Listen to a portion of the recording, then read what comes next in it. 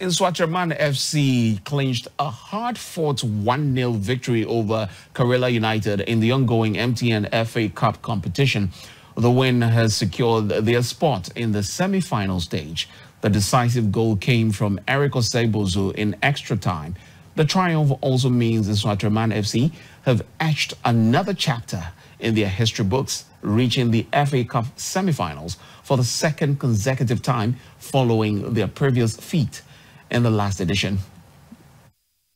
But now it's an opportunity on the far end. Drilled across the face of goal. Flag seemed to have gone up. Referee's hand is up as well. And there's a build-up coming through. Push the ball forward. Yes!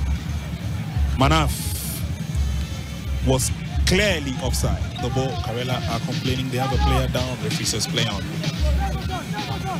Ball control, cuts through nicely. Oh, this should be it!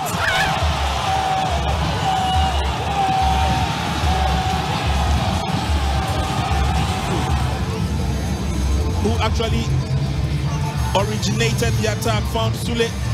Sadat got it back to him and rifled this to the top corner of the net.